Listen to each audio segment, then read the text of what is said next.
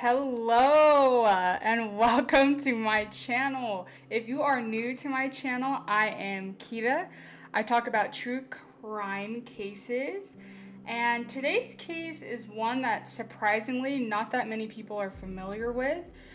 I personally was not familiar with this case until I watched it on Netflix, but when I watched it, I was very surprised, and let's just say this case has a lot of twists and turns. The main two people in this case are not what you would expect the outcome to be with each other. Let's just say that. And I think there's going to be a lot of comments below with different opinions. So please feel free to share your opinions and your honest thoughts about this case, because I was definitely shocked who the killer ended up being and their reasoning behind it. It's just like I said, this case has a lot of twists and turns. So this case is called Killer Sally on Netflix. The case involves two bodybuilders who fell in love and they had the world of fitness in their hands. Today we are going to be talking about Sally McNeil and Ray McNeil. This case and the tragic outcome of it and their relationship, the cheating allegations, and so much more will have many of you in the comments, like I said, feeling conflicted, and you guys are going to have all sorts of different opinions. Of course, at the end of this video, I will be sharing my thoughts and opinions on the case, and without further ado, let's get right into the case. Sally, from a very young age, was described as a very tough girl. She grew up in Allentown, Pennsylvania, to which she described in a very violent home. Allegedly, her father would abuse her and her mother growing up. Sally thought that this type of behavior was normal in a relationship because unfortunately she grew up being abused and seeing her mother abused, so Sally thought, okay, this behavior is normal. She was very, very athletic. From a young age, Sally not only loved sports, but she was really good at it. She was that girl in the gym that could give the boys a run for her money for sure. I don't know about you guys, but I was the one in the gym who, when everybody was running laps, I was walking, trying to not be noticed somewhere else. Okay. She attended Deerruff High School, I hope I'm saying that right, in Pennsylvania, where she was on the school's swimming team, diving team, and track and field team. After graduating high school, Sally wanted to further her passion for sports and athleticism by becoming a future gym teacher. So she enrolled at East Stroudsburg State College. Unfortunately, after 3 years of attending college, Sally couldn't afford to attend anymore. She couldn't afford her education anymore, and she decided to drop out of college. Instead, she grew an interest in the idea of joining the military. During her time in the military, Sally met her first husband, Anthony Loden. They were married a total of 4 years and had 3 children together: Shantina, John, and a third child who was put up for adoption. And for protection of that child's identity, I did not research further about the name of that third child that was put up for adoption.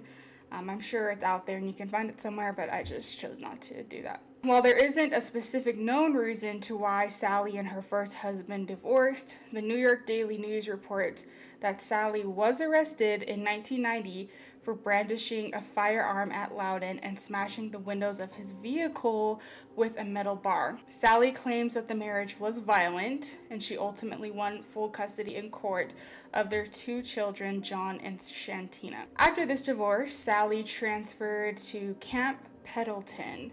This is where she would meet her second husband, Ray McNeil. Sally began to first embark on bodybuilding while she was at this camp. Through bodybuilding, a friend ended up basically introducing her to Ray. Ray immediately off the bat was not only impressed by Sally's physique and how tough she was, but how well that she was doing in the bodybuilding competition world and he basically was like, yeah, I'm gonna make that girl mine. So they hit it off. They dated for about 2 months before getting married. But friends of this couple really did witness that they were in love with each other in the beginning. Ray was super charming with her kids, and Sally always dreamed of having this like picture perfect family, and Ray gave her that dream when they first met. Initially, Ray helped Sally feel supported with her career, with accepting her kids. They had basically, like I said, the whole world in their hands. Everything was perfect. They moved to Oceanside, California with their 2 children, and they began starting a life together. After this point, finding a home together, Sally wanted to help Ray ultimately to leave the Marines and focus on settling down with her. So she picked up a job that she enjoyed in a similar kind of world of wrestling. I don't mean like WWE wrestler, like many of you are probably familiar with. She basically had a side hustle where she made up to $300 an hour wrestling men on video. Yep, $300. So, while some of you may be listening to this video like, hold up, wait a minute, that's weird, and not my man or not my woman would be doing that. Sally was basically bringing in that dough, okay, to put it lightly. Between bodybuilding and doing this on the side, she was able to fund Ray, her husband's bodybuilding career. She described having to pay for the shows that he was attending. She was buying him tons of protein, like protein shakes, steaks, chicken, rice, you know, the whole meal plan that he needed to be gaining muscle as quickly as he was. And since Ray was a rookie in the bodybuilding competitions, he was having to pay for his slots in these shows instead of being paid. So just like starting out with YouTube or TikTok or something in the professional world, you have to invest in it first before you become so good, or before you have a certain amount of followers, or before you win a certain amount of competitions where then you're the one that they're wanting to pay to be in their shows. This money that she was making doing this was also helping pay for his slots in these shows. Ultimately, if Ray didn't like what she was doing, he basically just had to be quiet about it, because there was no question that what she was doing was funding his life too. So there's even a video here. I'll insert a screenshot of Ray and Sally wrestling in a video so that she could promote it, like, for what she does. And as a warning, right now we will be discussing some of the violent allegations between Ray and Sally, detailed by her and their friends. So if that's something that's hard for you to hear, I totally understand. You can just skip this part of the video, and I'll link down below where we will continue the rest of this video. Sally alleges that Ray would abuse her and the children. She said Ray choked her out many times in front of her children. In the Netflix series, Sally's son, John, claims that he hated Ray. As a child, he wishes he would have fought back during the times that he saw his mother get abused. John claimed that Ray would whoop him with a belt when he didn't even do anything wrong. Shantina, their daughter, alleges that she also witnessed violence happening in the home. She remembers confronting her brother and them hiding in their bedroom with the headphones trying to zone out the fights. And that is really sad. When I was watching the documentary and even researching this, I know growing up, all parents fight, and the older one usually feels the need to try to put headphones on or put on a funny show so that the little younger siblings are distracted. But when it's to the point where even the children were getting abused, allegedly, I mean, that's just really sad. Ray's best friend, Dwayne, they call him DJ, he claims that Ray got into an altercation with another man one night while he was working at a nightclub. During this fight, Ray allegedly ended up sticking his fingers through the eyes of the man that he fought. Because of this, this man is blind now because of this fight, and Ray ultimately ended up fleeing the scene. Shantina recalled seeing Ray come home covered in blood this night. He told her, quote, "He had to do what he did because others were trying to kill him." You quickly realize that you can't speak solely about Ray's violence account that allegedly took place without also speaking of Sally. Sally's children, John and Shantina, also recount events of their mom being violent as well. According to John, he remembers his mother allegedly attacking somebody in their building on his behalf after he came home one day and told her about an incident that took place between him and this other person. And Sally literally went out of her way to go find this person and physically attack them. She also had been arrested for attacking one of the women that Ray was rumored to be cheating with, but we'll get to that in a second. A contributing factor to Ray's alleged violence, friends think could have been the fact that he was known to be on steroids. That's not alleged, he was on steroids. Because this wasn't a secret to Sally and his friends, it's no surprise that he was known to be more violent because of this. But Ray's ultimate goal was to win Mr. Olympia by any means necessary. So by this point, he had already won the heavyweight and the overall titles in both the 1991 NPC California Championships and the 1991 IFBB North American Championships. Even if he was unhappy with Sally or vice versa, in terms of the bodybuilding world, they made a great team. The results were showing for Ray, and he couldn't stop now. While he was training his hardest that he had ever trained before for Mr. Olympia, according to Sally, Ray was on the heaviest dose of steroids that he had ever been on. If you even Google any pictures from the Mr. Olympia competition, even to present day, these guys take being buff and swole to a whole nother level. These guys are huge.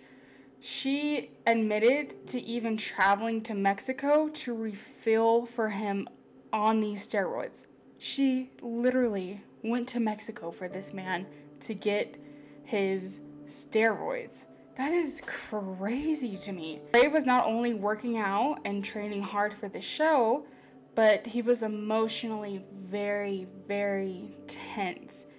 He wasn't home as much anymore, and when he was home, he was just fighting with Sally, or he was fighting with the kids. Ray's best friends claimed to know that he was cheating during this time, which that's the whole bro code, right? They're gonna have each other's backs and not say anything. And they talk about this in the documentary. They knew him to go on trips with them and even just be around town with them. And of course, the way he looks, he's gonna attract women naturally just to talk to him, but he took it a step further and would actually cheat on Sally with these women, and his best friends knew about it. There was one woman in particular who is the main mistress of this story. Her name was Marianne Myers. Ray claimed to be absolutely in love with her. They detailed to the police that her and Ray were very intimate. They were in love. Ray would even spend full nights sleeping over at her house. Ray allegedly told Marianne he even hated Sally and wanted to ultimately end the marriage with her and be with Marianne instead. So let's fast forward to 1993. The Mr. Olympia competition is taking place. Ray shows up with his wife and his kids, and immediately Sally notices that being backstage, Ray's body compared to some of the men he's competing against. Don't get me wrong, Ray's in shape and he looks great and he's trained really hard for this, but like I said, if you Google some pictures of this competition, these guys are huge, and Ray was known to have smaller calves.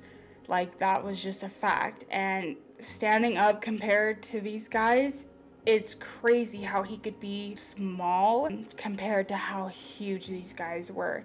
And Sally knew this, and she already knew walking in there, being backstage, there's no way in hell my husband is gonna win this competition. And some might think that she walked in being negative, but she just knew from competing herself and just seeing these other guys that he was competing against that Ray would be lucky if he even places in this competition. I'm gonna insert some pictures here of like what he was competing against, because it's kind of hard to just describe that. Ultimately, Ray places 15th place in the Mr. Olympia competition. And like I said, Sally just knew that he wasn't gonna win, but she never knew placing 15th would turn Ray's entire world upside down the way that it did. She claims that after this, he really wasn't ever even coming home anymore, not even during the day.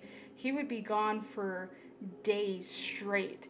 His friends do attest at this point that he was full-blown living with Mary Ann, like how some of his clothes moved in, full-blown living with this woman. I can't even wrap my mind around that. The absence was very obvious to Sally and her children, and tension really built in Sally. I think it would for any of us if any of our men, boyfriends, husbands, you know, and you have children in the picture, like you have a whole family and you're doing this, I think honestly any of us would have tension building up. Sally really did. Her tension built and built and built until one night everything just came to a tragic head. On February 14th, 1995, on Valentine's Day, instead of Sally and Ray dressing up and having a nice dinner and a romantic night together, the night would instead be filled with lies, an affair that ultimately all just comes crashing down. Sally's version of events is that she took the kids swimming that day. They had a really, really fun day. And for once, it was without Ray. They laughed all day, they swam, she took the kids to eat, and she said that the day just went by so fast and they just had so much fun that she really wasn't thinking about like where Ray was during the day until she got home. So at night, she figured they could do something romantic together after she already put the kids down for bed. But when he still wasn't home and the day already ended, she assumed that Ray was at their local bar called McNeil. And Sally figured, okay, maybe he's there, so I'll just get dressed and go down there. And again, this is all according to Sally's version of events. As she was getting dressed and doing her makeup in the bathroom, Ray walks in the door. He asked her, according to Sally, going somewhere? He didn't say hi, happy Valentine's Day, you look beautiful. He didn't say any of that. He asked her, going somewhere? And if he is having an affair and he does want to leave her, of course this doesn't come as a surprise to anybody. She replies, quote, well, yeah, I was going to find you. Ray was short with her because he was on a ton of steroids and he was 3 days away from a show. Shantina just remembers going to her room and then hearing her mom gasping and choking. Sally got really frustrated. She was telling him, you look like shit. You're not gonna place for the show. They got into a physical altercation. Sally said that when she got away from him, she ran into the bedroom to go and retrieve her gun. Sally said that she ultimately feared for her life because all the steroids he was on, and she asked him to leave the house after they were fighting and he wouldn't leave. Keep that in mind, by the way, when forming your opinion and thinking about the trial that's gonna happen, because this 5 to 10 minute altercation timeline when what Sally says happened is very vital to her defense in her case. Because already a red flag is Ray saying no, that he's not gonna leave the house, and Sally says after this she walks away from him, The argument of self-defense becomes very, very shaky. After Sally asks Ray to leave the house, she says that she goes to the bedroom, she retrieves the shotgun, and she proceeds to shoot Ray. Ray falls after she shoots him one time in the abdomen, and then she loads the gun again and shoots him in the face. Shantina remembers running out of her room with a baseball bat. She thought at the time that Ray was shot, it was her mom that was shot. Even though Ray wasn't her biological dad, Shantina just remembers the smell of really strong metal, like almost pennies, of Ray's blood as he was laying on the ground bleeding out. And even though Ray wasn't her biological dad and he was known to abuse the children, Shantina was devastated to see him on the floor. She was screaming. She was crying and screaming for help, for somebody to help them. John, her brother, stayed back in his room while all of this was happening. He said that there was a part of him that felt relieved and felt happy that Ray was on the ground and he was helpless. He felt like maybe now the abuse for him will finally stop. Sally claims that she ran to the room to go get a blanket to cover Ray's body, but keep in mind, he's still alive at this point. Sally calls 911, and the most disturbing part of the 911 call is Ray is in the background moaning. And if you look up the call on YouTube, you'll hear him very clearly in the background, just like grumbling and moaning, like he's in pain. And you can hear Shantina screaming in the background. If you listen really close, you can hear Ray, "You shot me. You didn't have to do that." At 2:59 a.m. on February 15th, Sally and her children went to the police station.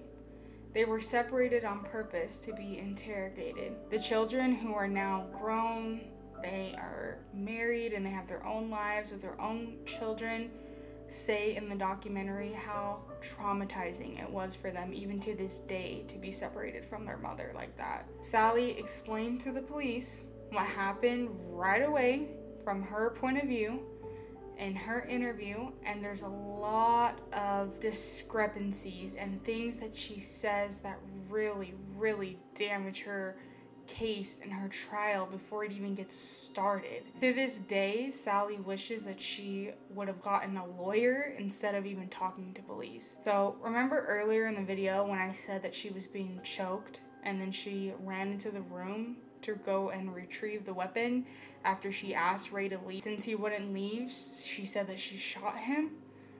In her interrogation, her story just begins to change. Now her story says that when he came home, he started cooking chicken. But remember when I told you in the beginning that she said the argument started after he asked her in the bathroom where she was going? Nowhere did she first mention that he had enough time to even go start cooking in the kitchen. After retrieving the weapon, she just wanted to threaten him and scare him with it while he was cooking. The police do sit Sally down and ultimately inform her that Ray didn't survive his injury. Ray McNeil died February 15, 1995. Sally's reaction to hearing this, she started crying, saying, "Oh God, what did I do? I murdered him. I wish I would have done it a different way." Please tell her that she's being arrested for murder. After getting this news, Sally, good old Sally, Sally's response to the police, which at this point, even if you want to believe her, when she says things like this, it is just really, really hard to. Her first question after being charged with murder was, how long did they try? And the investigators are like, to revive him? To save him? And she's like, yes. How long did they try? And they're like, I don't know. So during the 911 call, Sally told the operator, quote, "I just shot my husband because he beat me up." Sadly, in the background of the call, you can hear Shantina screaming and Ray moaning in pain. In the documentary, Sally explains that she was trying to be strong for her kids when she was being interrogated. She never thought that she would be charged in that same room and placed under arrest and separated from her kids for murder. She thought that this was plain and simple self-defense and everybody would see it that way, but of course that's not what happened. She explains, and now that her answers were awful and she wishes that she could go back and retain an attorney.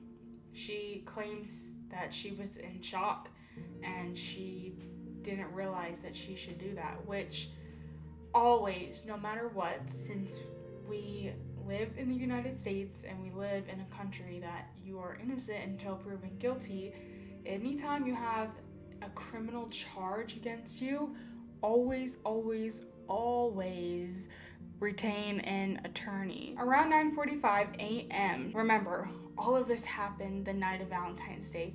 Sally didn't see her kids and be reunited with them until 9:45 a.m. the next day.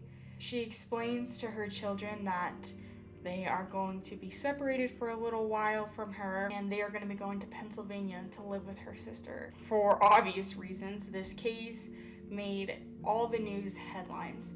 Sally's bodybuilding pictures, her beautiful face, Ray's handsome face, and all of his bodybuilding pictures, the media just ate this story up. The promotion of Sally's private wrestling videos that she would do, one of the promotions that I'm going to insert here had her dressed in all army gear, and she was holding not just any shotgun, the very same murder weapon. She was holding this.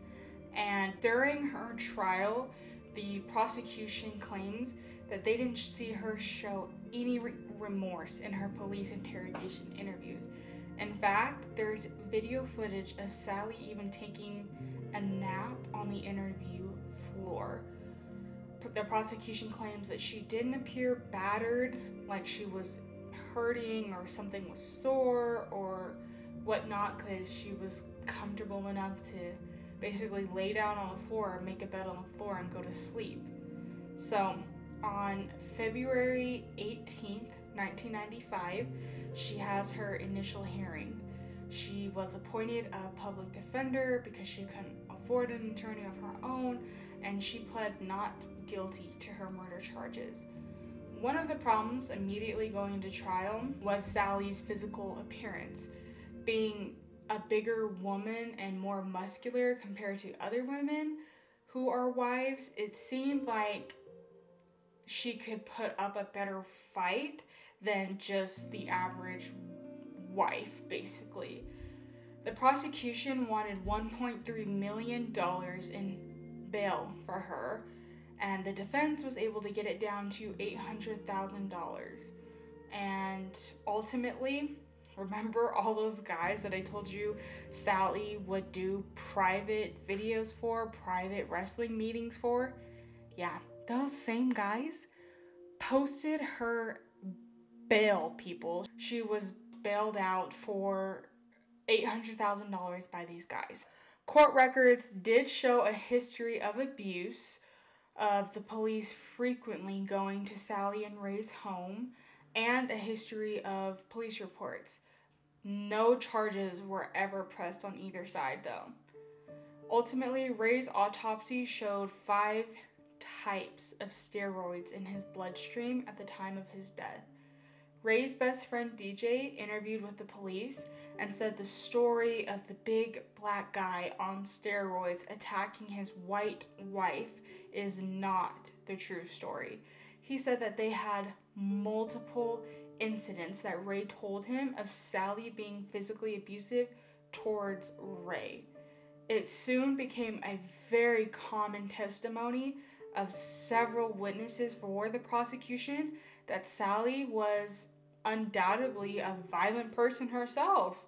Sally details how she would find love letters and women's phone numbers over the years, being married to Ray, and when she would confront him, he would just tell her that he would end things with these women. He wouldn't even deny it when he was caught cheating or having these women's numbers.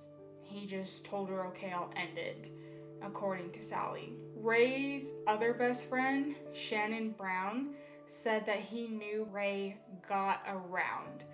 He said, like I said earlier, he always witnessed Ray with other women, and when they would travel for shows, all kinds of women would want to meet him. And Shannon said that he really feared for his friend if Sally ever found out about how frequent his cheating really was. So at the Steel Rose competition, Sally witnessed Ray flirting with another bodybuilder, and she straight up confronted that woman and started beating her up. She said to her, quote, as she was punching her face, "Leave my husband alone," quote, "You effed my husband." Ultimately, Ray's friends summed it up that Ray just did not love Sally in the way that she loved him. Friends testified that Sally would threaten Ray and he would tell her that he wants to leave. Friends say that Sally not only knew about the affair with Marianne, but she knew that he didn't want to be with her. She just didn't take heed to it. Sally does admit to calling his mistress Marianne and threatening her, which, again, if you can sympathize for Sally, that her husband was a POS and he cheated on her, it's hard when she's doing stuff like this too, making threats to this woman that he was cheating on her with. It doesn't help her case when it goes to trial. His friends testified that they told Ray, "Sally is gonna hurt you if you don't end things in the right way, or even if you do end things with her and you do try to have a divorce with her." They said that they genuinely feared for his life because they saw, before this happened, allegedly, that Sally would hurt him before she ever let him divorce her. Sally claims that she doesn't know where Ray was on Valentine's Day. All of his friends say that he was with Marianne and Sally knew he was with Marianne and that she was well aware, but Sally says that she didn't know where he was, and she genuinely didn't know that Marianne was his girlfriend still at this point. Sally claims that it's not fair that he gets to beat her and then he just gets to go and fool around. She does say that in the Netflix documentary. So again, that statement alone doesn't help her case. He says in the video that her expectation of Valentine's Day is that you spend it with your husband, not with your whore. So regardless whose side of the story that you're believing so far, it's very obvious that the marriage did have violence on both parts. Steroids were a factor being used by both of them, and there was an affair going on. There's no need to say allegedly for that part because it's a fact that Ray was having an affair with Marianne. It's also a fact that Sally knew who Marianne was because there is proof that she called her and threatened her, and Sally even admits to threatening Marianne. So ultimately, all these reasons to divorce each other and not be together, it's a fact that they ended up staying married and being together. Fast forward to the trial. The prosecution and the defense have to now best put together these facts with building a timeline of what happened on Valentine's Day that night when Ray McNeil walked into that door of their home and what happened between him coming back from being with Marianne to his initial altercation with Sally. They have to put together a timeline with the facts that they have of what led to his murder that night. The timeline so far is that Ray goes to Marianne's on Valentine's Day. The approximate time is not known, but he did contact his friend DJ around 9 p.m. and asked him to meet him at his house. Ray's friend DJ got there to their house about 9:15 p.m. and he said at this time he was on the phone with his wife. He goes to the door and he knocks and Sally opens the door. Sally says that Ray isn't here. And DJ said, okay, well, I'm gonna go grab a bite to eat. By the time I get here, he should be back. And Sally said, don't do that. You really need to stay here. And DJ was like, why do I need to stay here? I'm literally gonna go grab food around the corner. I'll be right back. And so he left. And he says to this day that he regrets doing that instead of staying there. DJ said that by the time that he comes back, he sees Sally talking to the police, and there's a swarm of cop cars and a helicopter. Timeline of Ray coming home with the intent of breaking up with Sally. It was clear Sally was devoted and loyal to him, but he was not to her. Sally had a breaking point that night. She went and retrieved the weapon when there was not an active threat at the time of her retrieving the weapon. Because between her story changing when she retrieved it and the reason of the argument that night, self-defense is just not enough of an argument in court for the jury.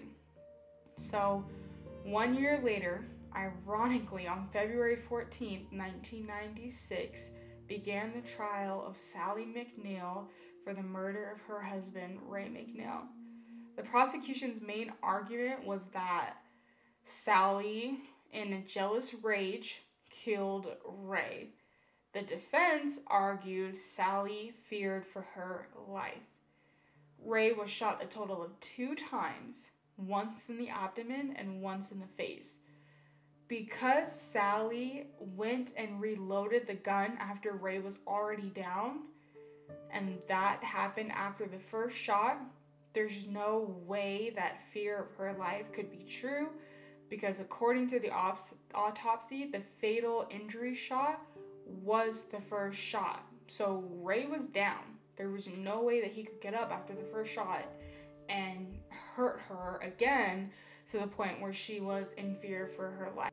The defense did not have an expert to rebuttal the shot to Ray's face as to why Sally reloaded and shot again, shooting Ray in the face. This ended up hurting her case a lot.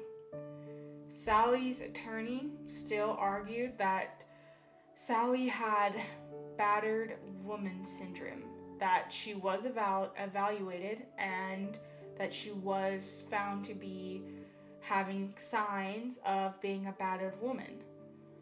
And again, as a battered woman by definition, Sally did have these issues in her marriage. The argument, though, of needing to save herself and her life, and at the time of the argument when she shot him, it doesn't prove to be self-defense with the battered, even with her being a battered woman. Let's take a pause.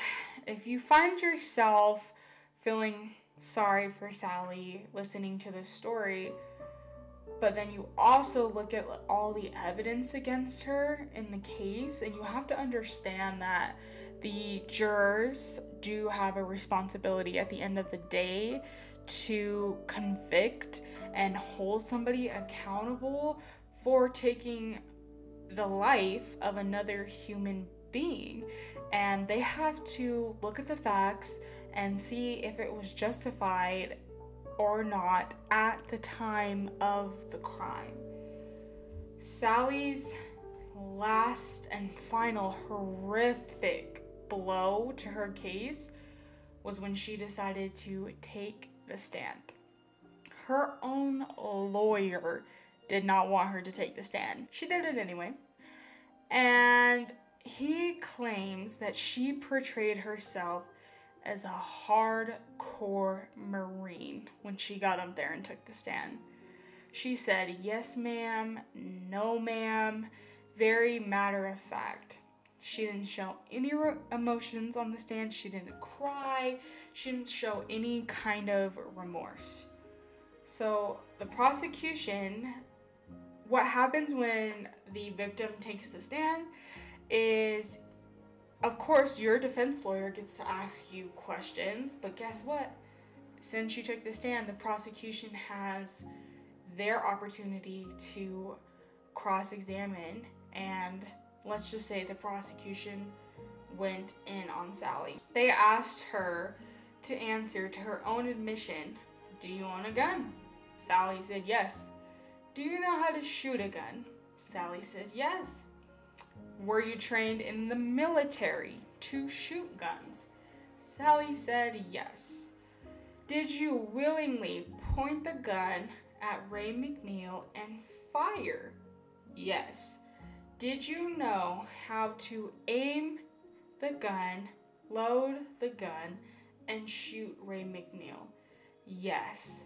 "Did you reload after Ray McNeil was on the ground and not a threat to you and shoot again?" Yes. This was awful to her. The prosecution then asked Sally, does she go by Killer Sally? Remember that promotion that I told you about? While she was holding the murder weapon while she was dressed up in military uniform promoting her private wrestling videos. She got asked by the prosecution, does she go by Killer Sally? She said no. Since she lied by saying she did not go by Killer Sally, which she in fact did, the prosecution was now able to use that evidence, which before it was excluded and not to be used because the defense felt like it was irrelevant to the case. So the judge granted that and allowed that particular poster to not be presented during the trial. Because Sally said no, the prosecution now had complete access to include that in the trial now. And Sally's defense to her saying no said, I was playing a character. I don't go by Killer Sally. I was playing a character, but it doesn't matter. She said no, and it was a lie. So, the poster, which I will include right here, of her posting with the actual murder weapon and the title underneath her saying Killer Sally, was sealed for the jury. On March 19th, 1996, more than 1 year after the murder of Ray McNeil, Sally McNeil was found guilty of second-degree murder. She was sentenced to 19 years to life. Second-degree murder is the intent to kill someone unlawfully. There's no excuse or justification. Ultimately, the juror found that there was no imminent danger to kill him. After 5 parole board hearings, she was granted release. So ultimately, after serving 25 years in prison, Sally McNeil was released in the summer of 2020. The very first place Sally went to after being released was McDonald's. She had no home, of course, so she went and stayed at a veterans center in California. She was reunited with her daughter since not seeing her since 2004. Her son John, however, has still chosen to not see her. He said that after she went to prison and he had to grow up without her, he suffered a lot of mental trauma. He and Shantina both ended up being in the Marines at one point in their life, and they served the military, and He said that this created a lot of PTSD for him, and now that he has kids, he doesn't want anything to do with his past having to be in any part of his kids' lives now. Sally remarried to a man named Stuart, and they currently reside in California together. And that is where this story basically ends. It's very sad what happened, and I think that it raises the topics of childhood trauma, abuse, affairs, rehabilitation after prison, self-defense, bodybuilding competitions, and the use of steroids, just all kinds of topics. And these are my thoughts. I do believe that Sally was a victim of abuse as a child and in her marriage. I also believe, though, that Sally was just as violent in her marriage. I think that Ray did not help his wife's past trauma and helping her heal from that by cheating on her so openly when she already suffered from mental health abuse and trauma, and she already needed healing and help on her own. He didn't help with that, he just added to it. I think Sally wanted that perfect family so bad that she was willing to sacrifice her own mental sanity just to stay in the relationship with Ray. She would have rather gone through that pain than the pain of losing him or losing that image of her and her family looking perfect.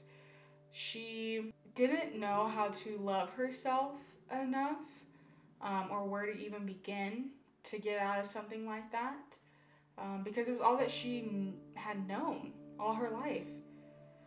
In the eyes of the jury at the time of his death, I think that they saw it as Ray was just not an active threat when she shot off that gun.